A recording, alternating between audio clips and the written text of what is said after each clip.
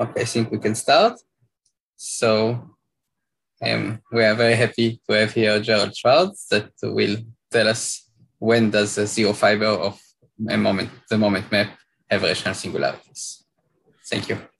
Thank you. Thank you very much for the invitation. I'm very happy to speak in Israel again after 6 years, although I don't get to be physically present.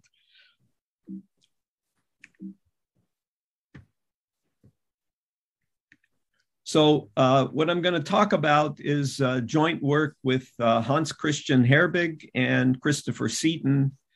And this is about a work that we posted to the archive about 2 months ago, and that's the number at the archive for the paper. Our joint work is kind of a child of the pandemic. We got together to work on this problem, the problems I'm going to talk about, in January of 2020. And we were able to get together in France and Switzerland for a few weeks to work on these problems intensively. And then, of course, after that, nobody was meeting anybody for a while. So first, I'm going to talk about representation varieties, and then I'm going to talk about their connection to the moment mappings. So the basic object is a semi-simple complex Lie group G. And I wanted to find this group gamma P, which is the quotient of the free group on 2P generators, A1, B1, et cetera, through A sub P, B sub P, by the normal subgroup generated by the product of the commutators, A1, B1, A2, B2, up through AP, BP. So this is better known as the fundamental group of a compact Riemann surface of genus P.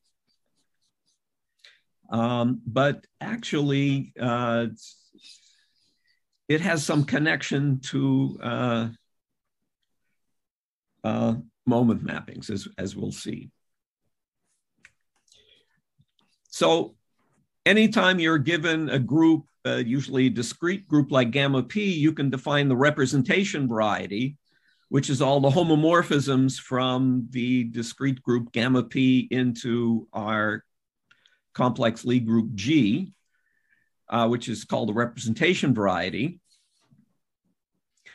And this is a lot of people study these representation varieties and their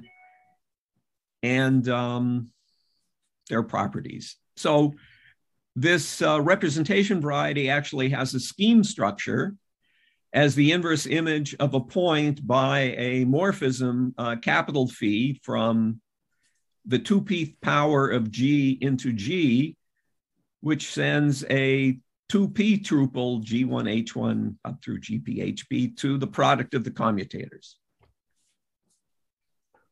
So gamma PG is just the inverse image of the identity in G by this homomorphism. What's interesting is this homomorphism is G equivariant, where the elements in the group act on the target G by conjugation and on the source G to the 2p by conjugation on each component. And you can see that with this action of G phi is G equivariant, hence G acts on the inverse image of the identity, which is the representation variety Hom gamma PG. Now, there's a connection between growth sequences of topological groups and this representation variety due to the work of Eisenbud and Avni. So let gamma be a topological group and Rn of gamma the number of n-dimensional, irreducible, continuous, complex representations of gamma. so the so-called growth sequence of gamma.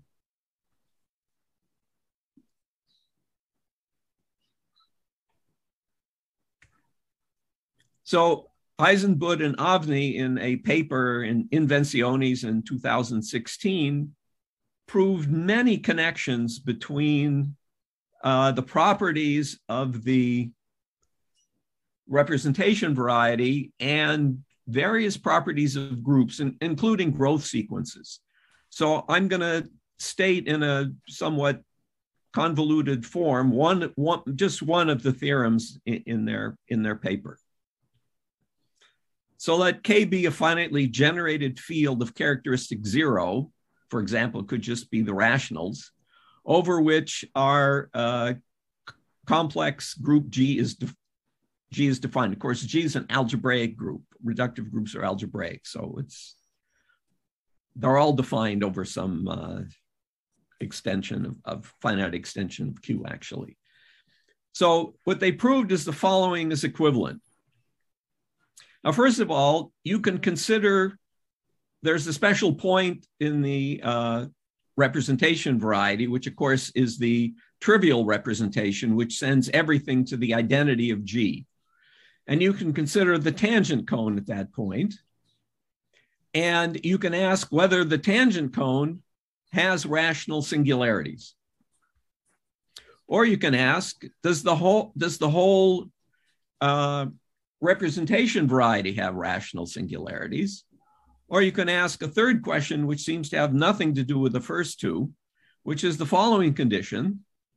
For every non-Archimedean local field F containing K and compact open subgroup gamma contained in the F points of G, you can consider the growth sequence of gamma, and you can ask whether the growth sequence of gamma, it grows slower than n to the 2p minus 3. So the slower than n to the 2p minus 3 is because there's a minus epsilon for some epsilon greater than 0.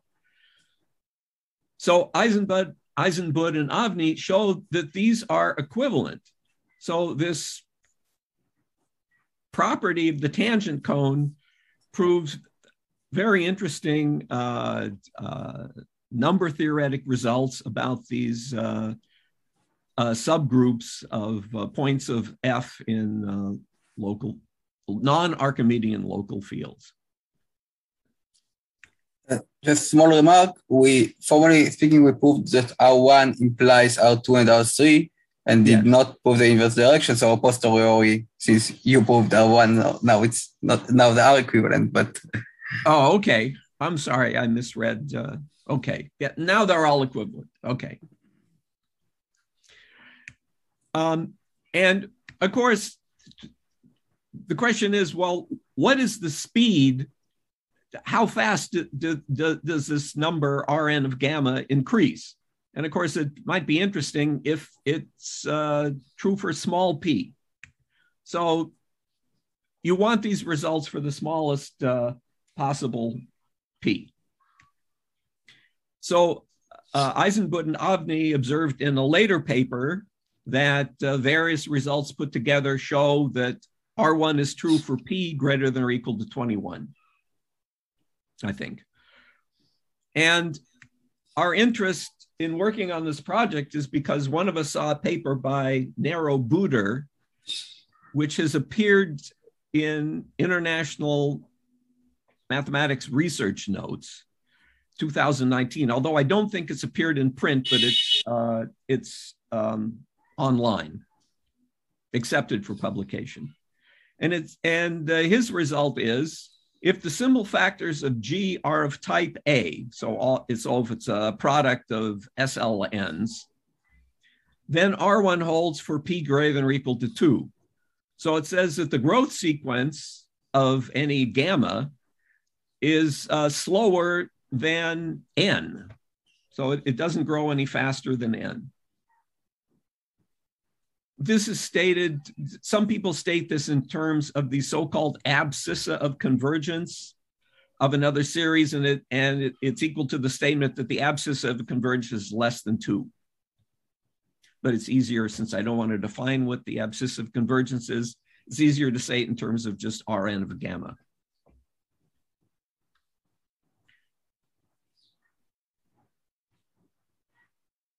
Okay. So we have shown R1 for p greater than or equal to 2 in all complex semisimple G. So that's our main contribution. And we prove this by restating the condition R1 that the tangent cone of the representation variety has rational singularities in terms of moment maps. So G is still our complex reductive group, and V is a G module. So for us, just a finite dimensional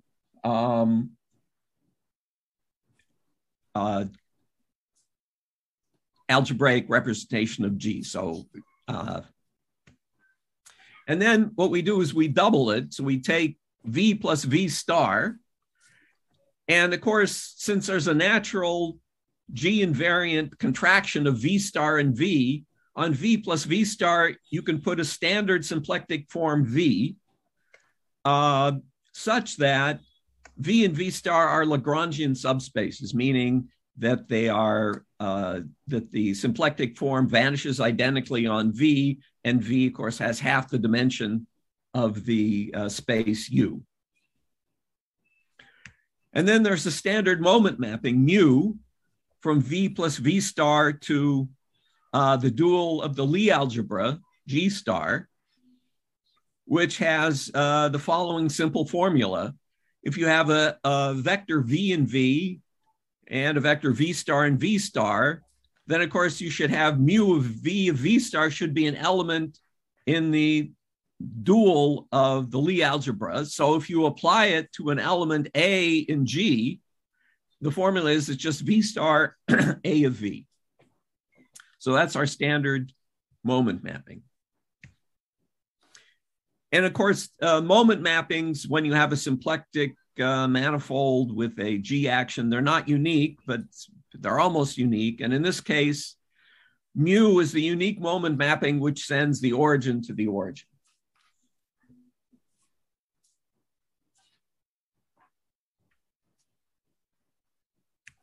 Okay. So the thing that we're most interested in is the inverse image of 0, which we call the shell, and we denote by n. So since mu is easy to see, is a G equivariant mapping, where of course the group acts on its Lie algebra in the usual way on V and V star in the given way. So since mu is G equivariant, the inverse image of the fixed point 0 has a G action.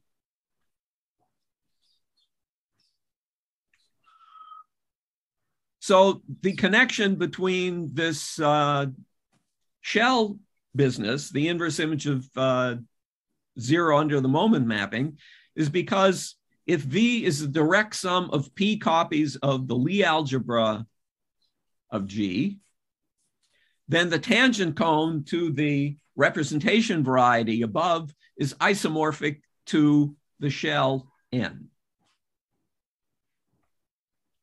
And this just happens to be true because this group gamma P is, in terms of this product of commutators, and of course commutators, when you take the derivative, is just Lie bracket in the Lie algebra. So the main question for us is, for which V does N have rational singularities? And of course, the question that I posed at the beginning is, for the particular V, which is the direct sum of P copies of the Lie algebra, does N have rational singularities in that case, which would make the theorem of Eisenbud and Avni work for P equals any P greater than or equal to 2.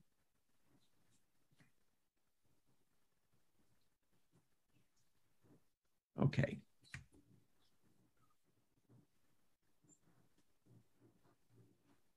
Now, it turns out that since we're studying N, which lives inside V plus V star, it may be that it's not the properties of V that are important, but I mean, you can change V. So let V prime be a G submodule of U, which you remember is V plus V star, which is Lagrangian, so half the dimension and isotropic. And then, of course, then you have V prime, then you have its corresponding shell N prime. But when you do this construction, nothing changes. The N you get, the N prime you get is G isomorphic to the N you started with. So if you start with a V, you can change to a different G module V prime and you have the same shell. Now we're going to play this game throughout this paper. And now here's an important invariant which is associated to any G module V. So we define Vn to be the set of all points in V such that the dimension of the isotropy group is n. So G sub x just means the elements in G which fix x and has a dimension. And then we say V is k modular for any integer k greater than or equal to 0 if the codimension of this Vn is at least n plus k for all n bigger than or equal to 1. So what it's saying is that the point that there's an open dense set of points where the isotropy groups are finite, and the points which have positive dimensional isotropy group are in rather high codimension. So if the isotropy group has dimension n, then the codimension is n plus k. So not every G module has this property, but we'll see why this property is very important for what we're studying. Now it's a result of Panyushev that the fact that V is k modular holds if and only if certain cohomological conditions hold for the algebra of functions on n. So what this means is, in particular, if we play this game above of changing from V to some V prime, some other Lagrangian G submodule of V plus V star, it's not going to change that it's k modular. Any other choice will also be k modular. So it's an invariant of the Lagrangian subspaces of V plus V star. So what are some of these cohomological conditions? So there's a theorem, which is the following. So let's assume that V is zero modular. So what is V is zero modular? That's actually equivalent to the first statement here, that n is a complete intersection. So n is a complete intersection if and only if V is zero modular. And then of course, if it's a complete intersection, since it's a mapping into a G-dimensional space, the dimension of n is 2 dim V minus dim G. So let's assume anyway that one always holds, that n is a complete intersection, or equivalent that V is zero modular. Then by n complete intersection, you mean complete intersection inside V, not up, inside V times V star, not abstract. Yeah, yes, yes. So it's given inside V plus V star by exactly dim G equations, and its dimension is cut down by dim G. Okay? Yes. Okay, so the next statement is that n is a variety, so reduced and irreducible, if and only if V is one modular. So it's another example of Panyushev's type results. And the third result is that n is factorial, which I take to mean that the algebra of functions is a unique factorization domain, if and only if V is two modular. It's interesting, there isn't a easy if and only if condition involving modularity and such for n to be a normal variety, but factorial has this very geometric condition on V. And now here's a general theorem we were able to prove, which I won't talk about the techniques, although they're somewhat related to ones I'll talk about later, which says that N almost always has rational singularities. I mean, if you pick a G module V at random, the corresponding shell will have rational singularities. So the precise statement is the following. Suppose that V is dim G modular. So the modularity is at least the dimension of G. Then N has rational singularities. The second statement says that this is almost always true. So let K be greater than or equal to 0 and let G be semi-simple. Consider G modules V, where to get rid of trivial problems, I'll assume that the set of G fixed points is just the origin. But we assume that for these G modules, all irreducible submodules are almost faithful representations of the group. In other words, for any G submodule of V, there's no normal factor of G which acts trivially. So for example, if the group is simple, then this is the empty condition, of course, since there's only one factor. Well, then up to isomorphism, there are only finitely many V which are not K modular. In particular, there are only finitely many V which are not dim G modular.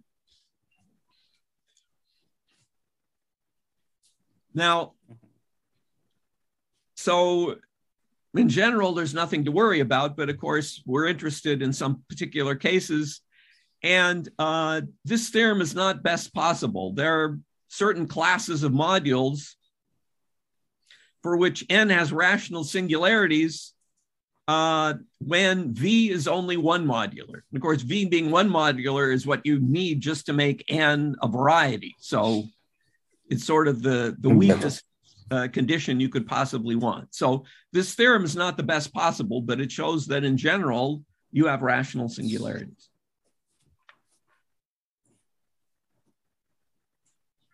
Okay, to talk about some other conditions, I have to remind you of some things in invariant theory. So a couple definitions. So let X be an affine G variety. Then there's a categorical quotient with a quotient mapping pi X from X to X /G, because it's not really the orbit space. It's really the space of closed orbits. But X /G is really the complex affine variety corresponding to the G invariant functions on X. And it's essentially due to Hilbert that CX_G is finitely generated. So this is actually a usual affine variety.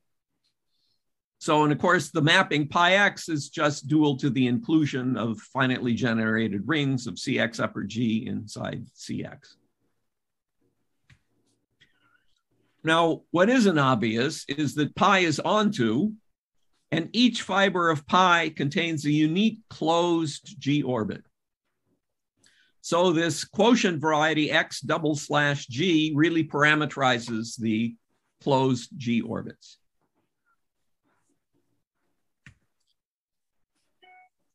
Now, it's a theorem of Luna, Domingo Luna, the guy who invented the Luna slice theorem, that there's always a principal isotropy group H, such that the set of fibers of pi X whose closed orbits are G isomorphic to G mod H is an open and dense subset XPR, X principal of X. Of course, there isn't a principal isotropy group because it's only really well defined up to conjugation. I mean, you can replace H by a conjugate and then the statement is still the same. So we say that X has FPIG or finite principal isotropy groups if H is finite. If H is finite, then this set XPR consists of closed orbits. So when X has FPIG, there's a big dense open set XPR such that the orbits are closed with finite isotropy, And the quotient there is really geometric. You're just taking the space of orbits because they're all closed, so they all survive under the quotient mapping. So finally, here's our definition of what we're going to try to prove. We say that n, the shell, the inverse image of 0 under the moment mapping, is good if n has FPIG and has rational singularities. Okay. And then finally, again, we're going to give a definition that has to do with changing the Lagrangian subspace of V plus V star. So we say that a G module V has property P up to changing Lagrangian subvariety of V plus V star if there is a Lagrangian G submodule of V plus V star with property P. So here is our official definition of playing the game of changing Lagrangian subspace. Now, my co-authors and I wrote a paper in 2020 where we weren't worried about n, but we were worried about the quotient of the categorical quotient of n, and we were worried about showing that it had symplectic singularities. And to show that it had symplectic singularities, we sometimes had to prove that n had rational singularities. So we proved the following theorem. Let G be a torus and V a G module. If V has finite principal isotropy groups up to changing Lagrangian subspace of V plus V star, then n is good. So it has finite principal isotropy groups and rational singularities. Then that's halfway to the goal line. Then by a theorem of Buteau, the quotient n /G has rational singularities, and you're almost to the goal line of proving that the quotient has symplectic singularities. So let me give a Mickey Mouse example of this. So let V be the two-dimensional C star module with weights 1 and -1. So it's just the scalar action of C star on C2. So the only closed orbit is 0, so it doesn't have finite principal isotropy groups, but it is one modular. But now we're going to make a change. So V plus V star, which of course has two weights of +1 and two weights of -1, has a Lagrangian submodule V prime with weights 1 and -1.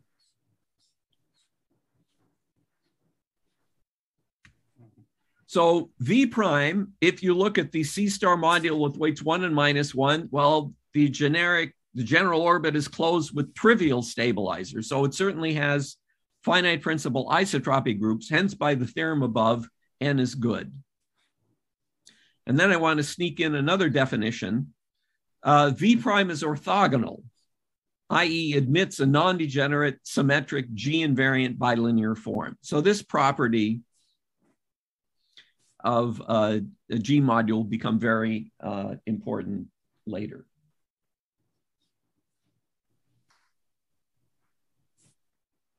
Okay.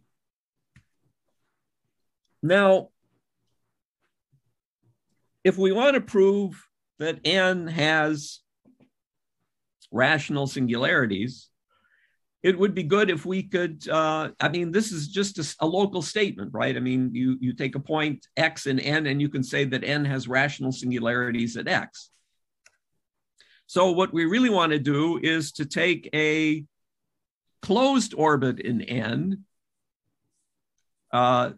preferably not the origin, and look at the structure of the shell transversal to the closed orbit. So somehow we're thinking of the shell as being the closed orbit G sub x cross a normal piece. So we have to figure out what this normal piece is, and it will turn out that the normal piece is again a shell, but of a so-called symplectic slice representation. Okay, so if we have a closed orbit, the isotropy group is reductive. And then I define E to be the tangent space at X to the orbit. But of course, G sub X is isomorphic to G mod H. So E looks like the Lie algebra of G divided by the Lie algebra of H. It's completely determined by H, in fact. Then you show the following. First of all, it's well known that E is isotropic. So you can write V plus V star as a direct sum of E plus E star, where E and E star are isotropic. And S, of course, then the form will be non-degenerate on S.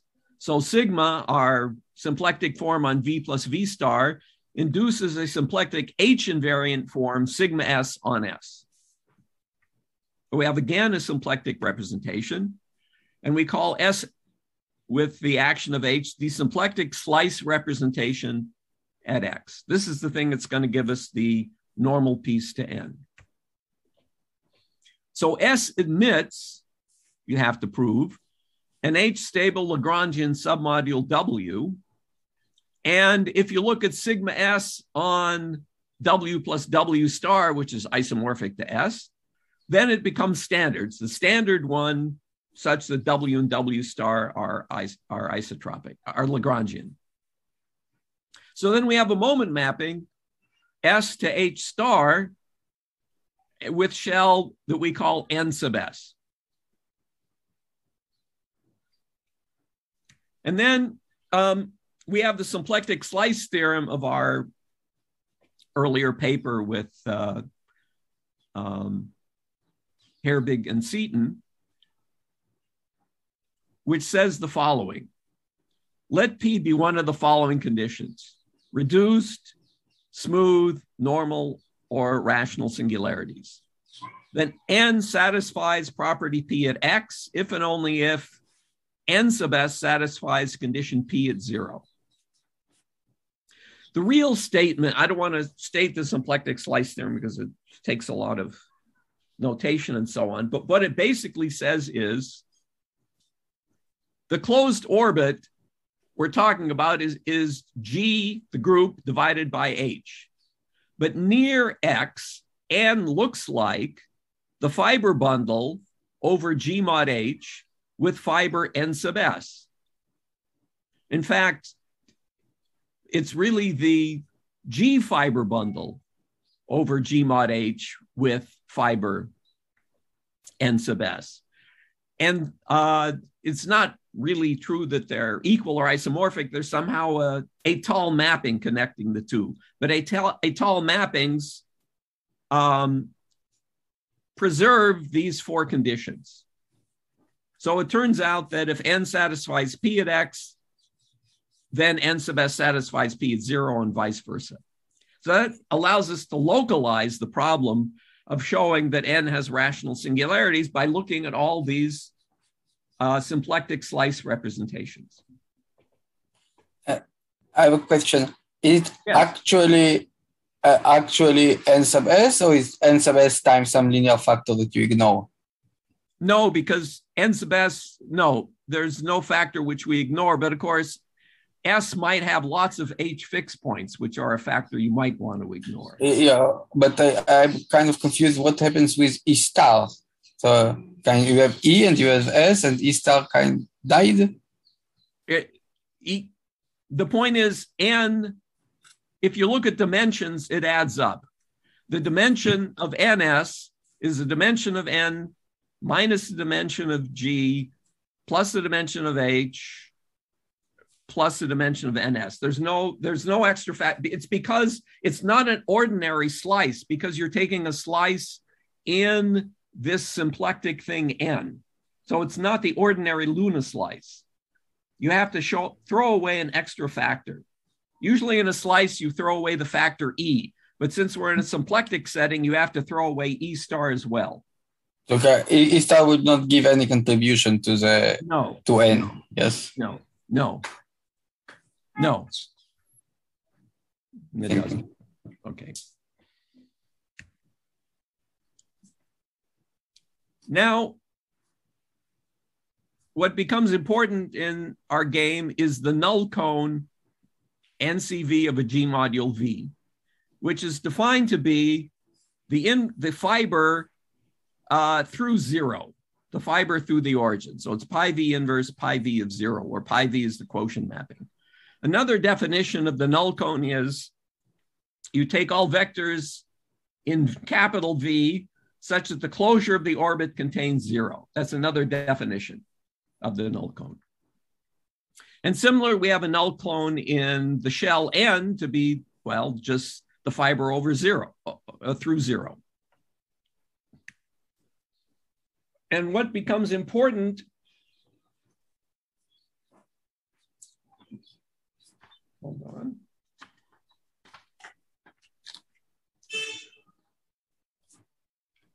What becomes important for us is this number lambda V. It's the maximum of the dimension of a linear subspace in the null cone. Now, the null cone can have pretty high dimension, can have low codimension in V, but that's not what we're interested in. We're interested in the linear subspaces of the null cone. And it turns out that this number lambda V, the maximum dimension of a linear subspace of the null cone, it's the same for V star.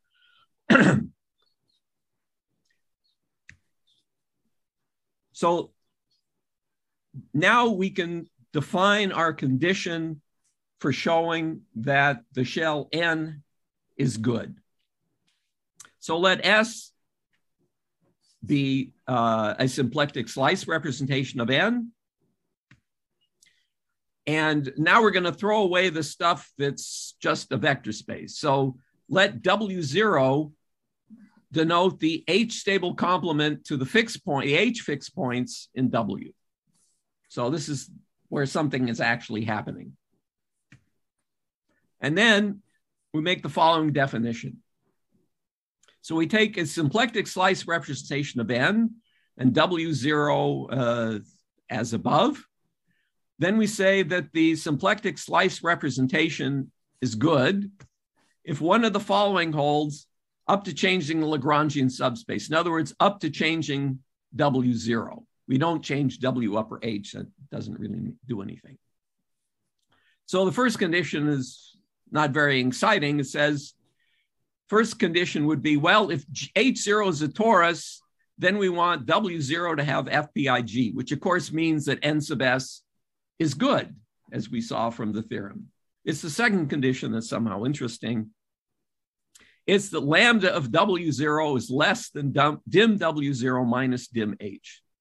So the maximum dimension of a linear subspace in the null cone is less than the dimension of W0 minus dimension of H. Okay. So is it important here that S is a slice? You can't just say it in ambient. Yeah, I could say that the slice representation V plus V star with respect to G is good. It also has to be good. So all the slice representations includes the original representation V plus V star. That's a symplectic slice representation. Maybe I'm not answering your question. Just you have here some criterion for shell to be good, yes? Yeah. So it's, well, in fact, it can be a general shell. I haven't listed the theorem yet. I'll list the theorem and then maybe. This is a definition. It's not a theorem. It's a definition. It's a definition. I'm telling you when a symplectic slice representation is good. But I haven't told you that it has anything to do with N being good, with respect to the shell being good. But here's a preliminary proposition. If all the symplectic slice representations of N are good, then N is normal with finite principal isotropy groups. So this is I won't give the proof of this. It's just hacking. There's nothing too interesting about that. You just have to prove, of course, that N is a variety, a complete intersection, and the singularities are in codimension 2. right? I mean, that's all you need to prove. So this is kind of banal. But the main theorem is a little more exciting. It says, suppose that every symplectic slice representation of n is good, then n is good, i.e. has rational singularities and finite principal isotropy groups. Moreover, in this case, the categorical quotient has symplectic singularities, which I won't define, but that's what we worried about in our previous paper, was when n mod g had symplectic singularities, and this is another theorem giving you many cases where the categorical quotient of the shell has symplectic singularities. So this is the main theorem. But then, of course, there's one other thing. Of course, when are all the slice representations good? But the main theorem says if they are, then you're happy. So we use a criterion of Mastada. I don't know if I'm pronouncing his name right, for rational singularities. Narrow-Buter in his paper used it, and he used quiver techniques to prove the p equals 2 condition for groups of type A. But of course, we can't use quiver techniques because that's limited to type A. So we had to do something else, which is this business with the lambda of V condition. So here I have to, the criterion of Mastada has to do with jet schemes of a scheme. Jet schemes, well, of a variety in this case. So I'm going to give you the definition for n and not the general definition because it's kind of complicated. So in our case, the equation, so we take m plus 1 tuples in V and m plus 1 tuples in V star. And then the nth jet scheme n sub m of n is given by the following equations where A runs through a basis of the Lie algebra. If you look at the first equation is just the equation for n itself, right? You take a vector in V and a vector in V star, and you have the condition that C A x equals 0 for all A in the Lie algebra, and that's the definition of n. If you add the second equation, then you're looking, the first two equations give you the union of the Zariski tangent spaces of n. So that's the first jet scheme. It's the tangent space in some sense. And then when you go all the way to m, you get somehow the m jets. So n, it gives you the space of all m jets of n. So that's the jet scheme. And the theorem, well, first we have a projection.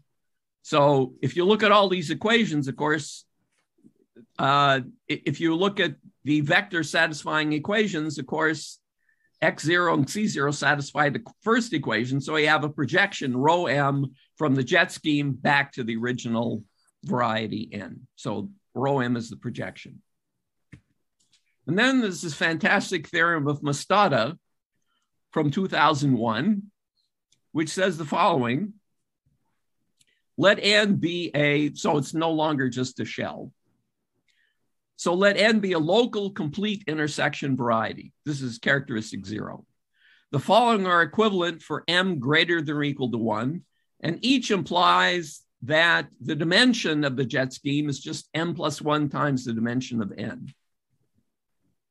That's the expected dimension. That would be the dimension if n were smooth. So the equivalent conditions are that n sub m is irreducible. And the second equivalent condition is that the inverse image of the singularities has dimension less than m plus 1 dim n. So those two conditions are equivalent. And moreover, if these conditions hold, one of them holds, for all m, then n has rational singularities.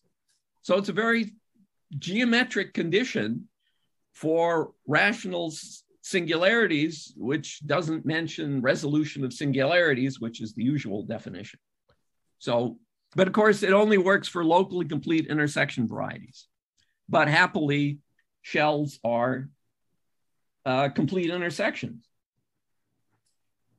Those shells, not shells in general, yes? Hmm? Not shells in general, but just in these cases, yes? For any locally complete intersection variety, in particular for a shell which is a variety, because if a shell's variety, it is a complete intersection by, well, let's just say V is one modular, then okay. N is a complete intersection. It's excellent. Right. Okay, so yes.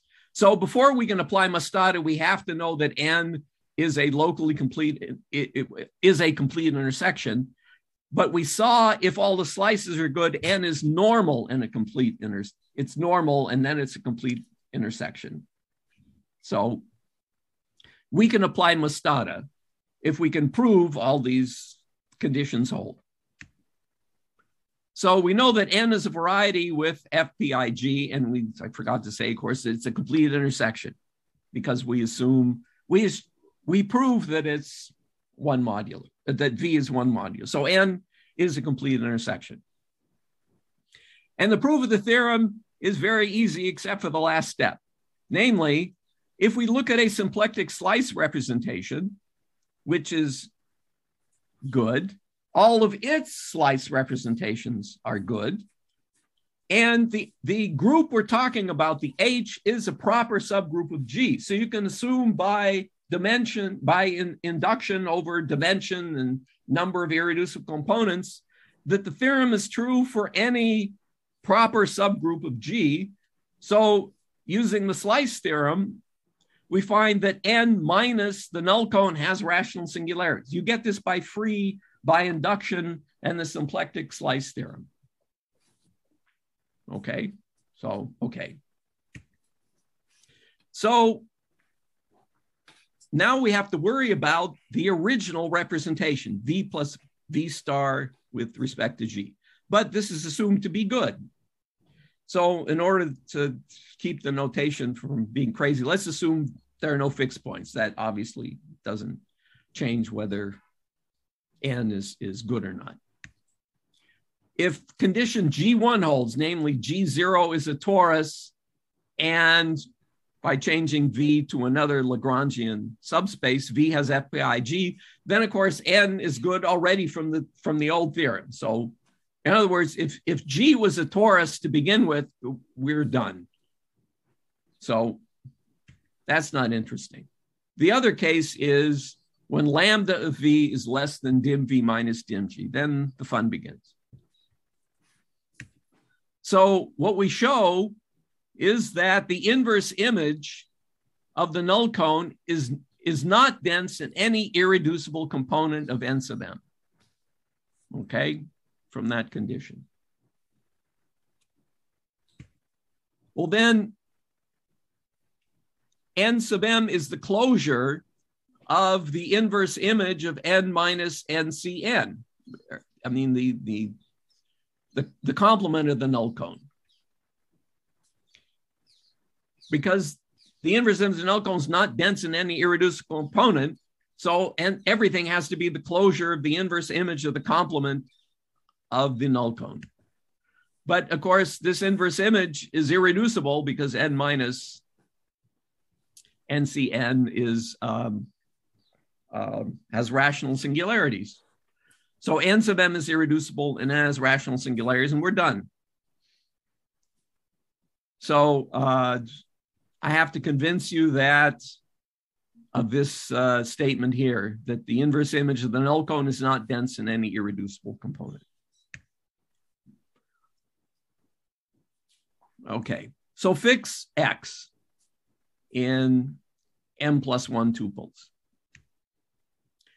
And let Rj be the rank of the dim G equations Ej on V star M plus 1. Of course, the jth equation only involves the first J plus 1 copies of V star.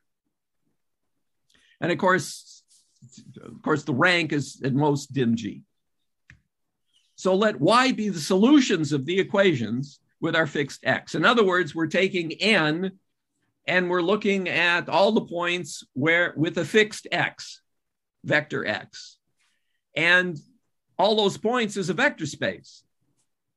Because the equations, if you fix x, the equations are linear in the dual variables c. So y is linear of dimension. Well, if there are no equations, it would be n plus 1 dim v star, but then you have to subtract the rank of the various equations ej. So v is linear of this dimension. So the lemma is the projection, which takes an m plus 1 tuple in v star and maps it to the first entry, maps y onto a linear subspace f sub m in v star. Of course, it's a linear projection of dimension dim v star minus rm. So the vector space has dimension dim v star minus rm, which is at least dim v star minus dim g. Okay. Now let's assume that we have lambda v star less than dim v minus dim g. Then the dimension of this linear space f sub m is greater than lambda of v star, so that fm is not contained in the null cone, because there's no linear space in the null cone of that big a dimension. Notice the null cone may have bigger dimension than fm, but it will not contain a linear subspace of the dimension of fm. So that's the key trick. So if I have a point in n and the second component is not in the null cone of v star, then that means that the g orbit of c0 does not contain 0 in its closure. Then obviously the orbit of x0, c0 does not contain, the orbit of this point does not contain 0 in its closure. So if c0 is not in the null cone, then the whole point x0, c0 is not. Hence, the inverse image of the null cone intersected with this linear subspace, x cross y inside n sub m, it's not dense in x cross y because its projection is not onto this linear subspace that y maps onto. And since x is arbitrary, the inverse image of the null cone is not dense in any irreducible component of n sub m. So we're done, as long as all the slice representations are good. So that proves the main theorem. So the question is, when do we have lambda v less than dim v minus dim g? Well, we have to prove this because it's the key to the whole game. So it's not easy to determine lambda v in general. But we have the following proposition. Suppose that v is orthogonal. So it has a non-degenerate G-invariant bilinear form. Then lambda v is precisely 1/2 the dimension of v minus the dimension of the vectors of 0 weight with respect to the maximal torus. And in that case, lambda v is less than dim v minus dim g, if and only if the dimension of g is less than 1/2 dim v plus the dimension of v upper t. This is just arithmetic from step 1 and this inequality.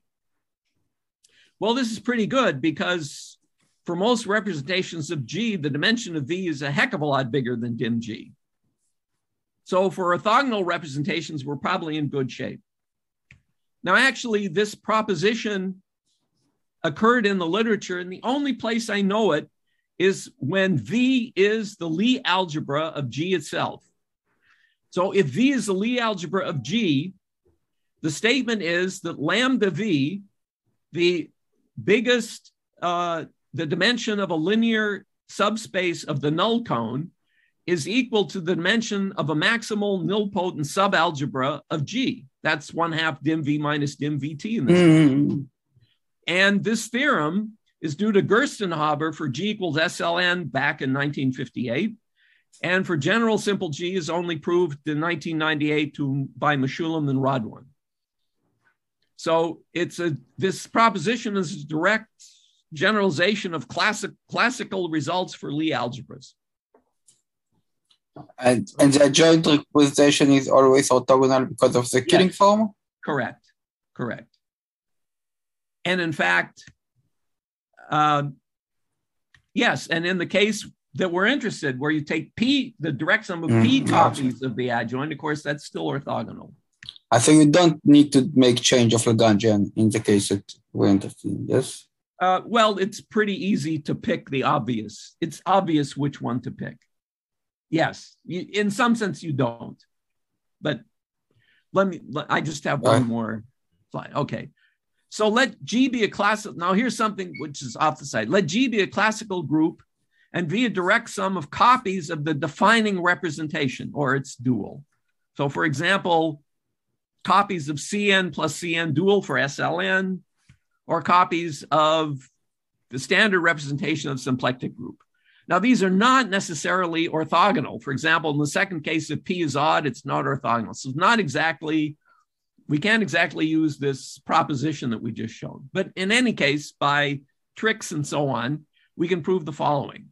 So for a representation as above, classical representation of a classical group, N is good if and only if it is a complete intersection variety, i.e. if and only if V is one modular. So it's saying that you don't need dim G modular, as that general theorem was. For this special, very classical case, as soon as V is one modular, N is perfectly wonderful.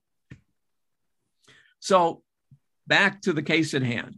So let G be simple. Semi-simple doesn't, boils down to simple. And let V be P copies of the adjoint representation for P greater than or equal to 2, then the lemma says that any symplectic slice representation is good, which of course is what we need to prove the theorem.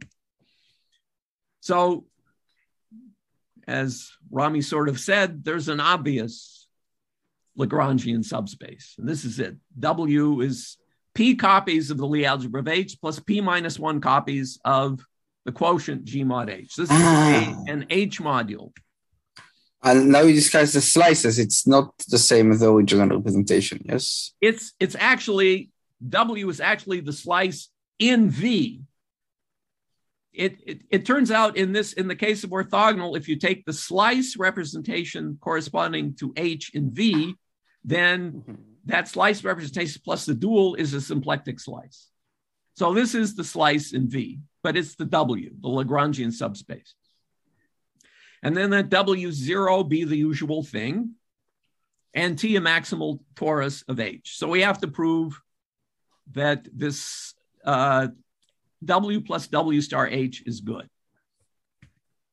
Now, if H0 is a torus, then W contain, notice P is at least 2, all right? So W Who is H0? Huh? Who is H0? H0 is the identity component of H. H is also already connected, yes. Yes, correct. So if H0 is a torus, some torus, then W contains a copy, P minus 1 is at least 1, so it contains G mod H, so it contains a copy of G mod T.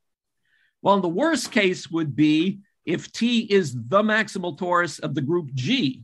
So this would be the space of all roots.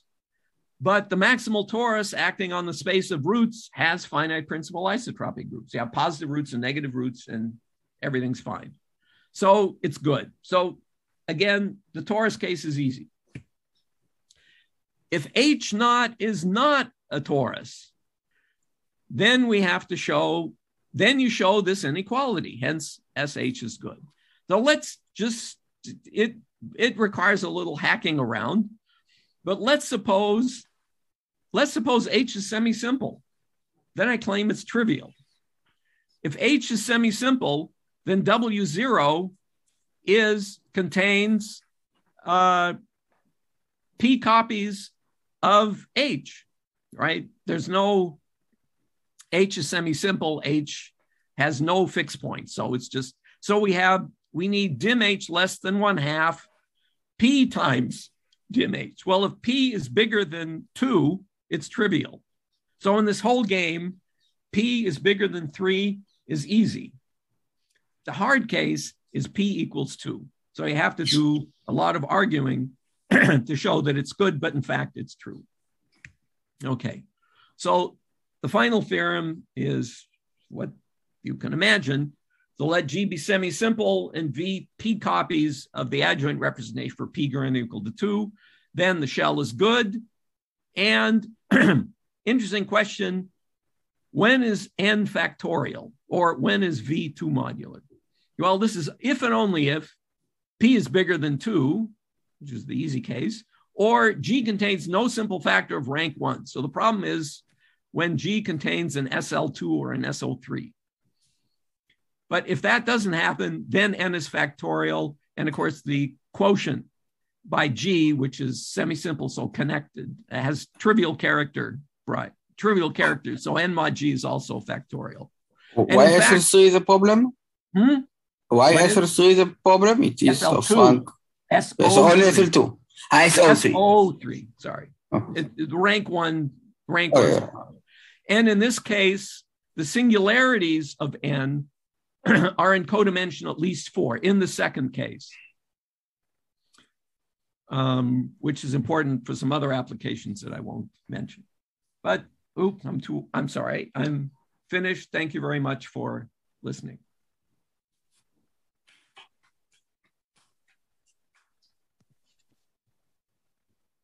Any questions?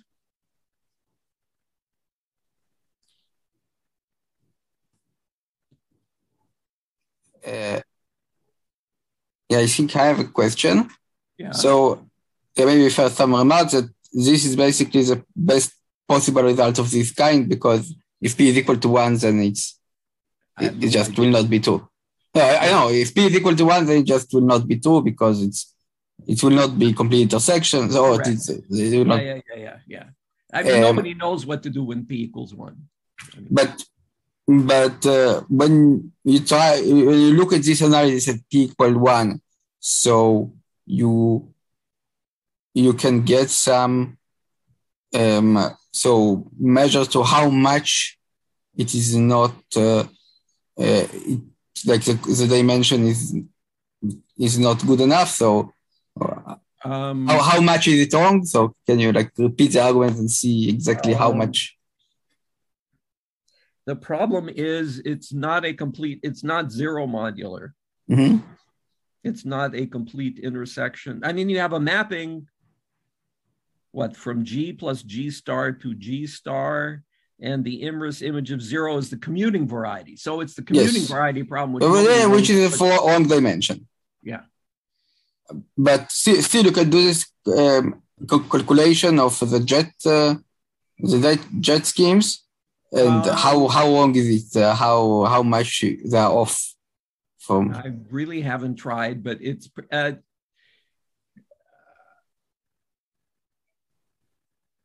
or the calculation of maximal commuting, like maximal linear space in the important cone. How much is it off? This you could certainly do. Well, no, but it's just the case of if P equals 1, it's the classical thing from the Lie algebra case. The lambda V is 1/2. It's the number of positive roots. And how much is it off from? G is the Lie algebra lambda. It's lambda of G you're worried about, and it's just the number of positive roots. So how much is it off from the thing that we want it to be in this case? Well, you want dimension of G less than 1/2 dimension of G minus D. I mean, it doesn't work at all. It would be dimension of G is less than 1/2 the dimension of G. Mm-hmm. Approximately 1/2 the dimension. So it's way off. Yeah. So we're off by factor of 2. Yes. Yeah. It's.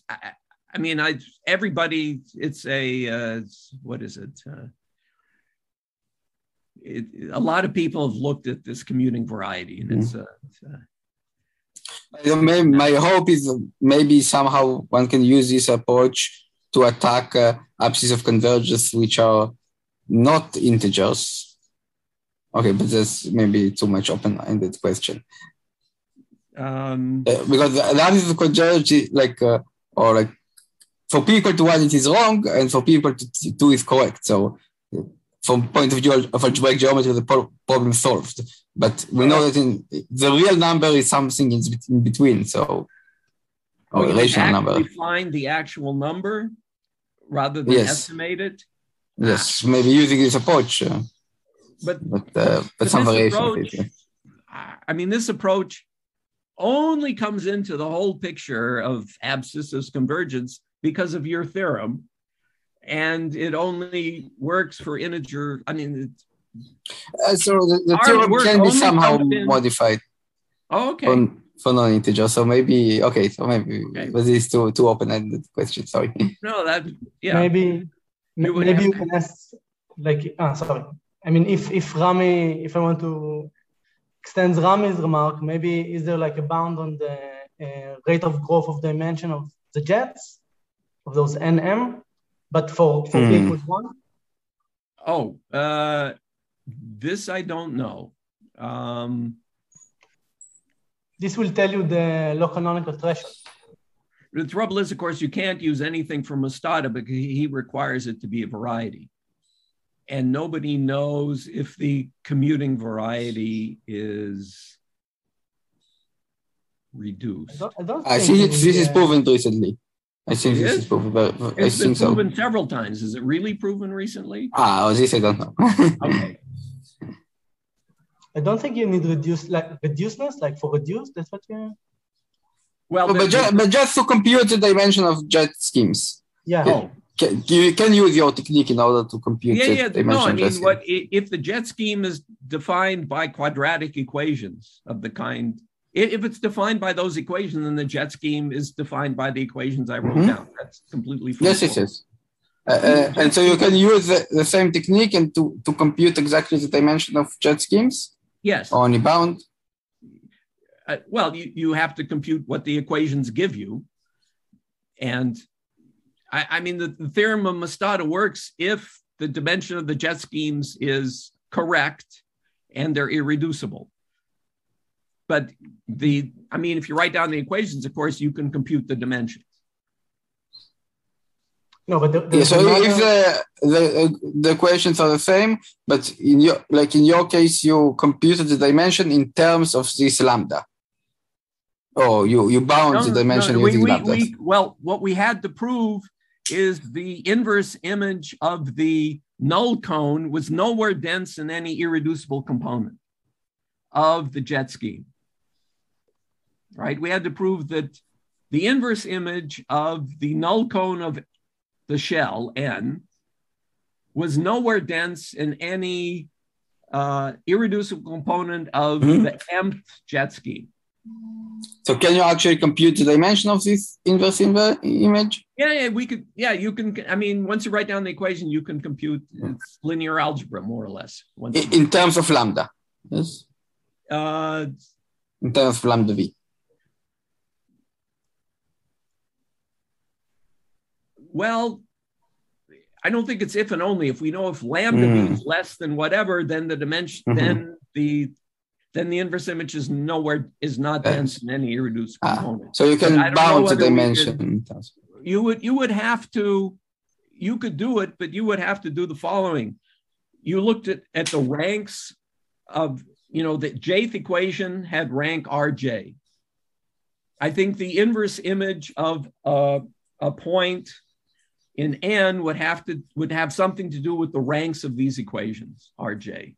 So you would have to stratify N by the ranks of these equations, and then I think you could easily compute the inverse image of each of these strata, the dimension of that, and then take the maximum of whatever happens.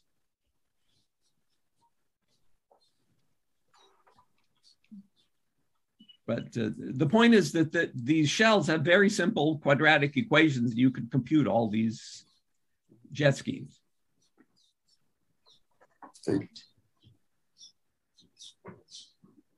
Any other questions?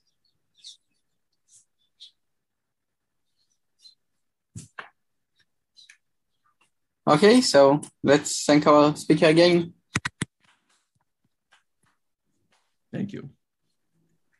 Thank you again for the opportunity to speak. So just one more announcement about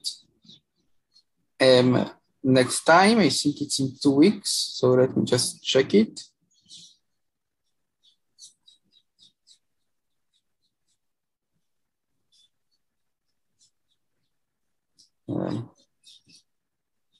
So it's in 2 weeks, but it's an earlier time. It's 1 p.m. Israeli time. So it should be better for people for Far East, but probably not so good for people from America. But so next time the speaker is from Japan. So so this the same day in 2 weeks, but earlier time 1 p.m. So everything is on the calendar on the website. Okay. Okay. So bye. See you. Bye. Bye, Chris. And thank you very much again for coming here. Very beautiful poem. Very beautiful talk. Thank you.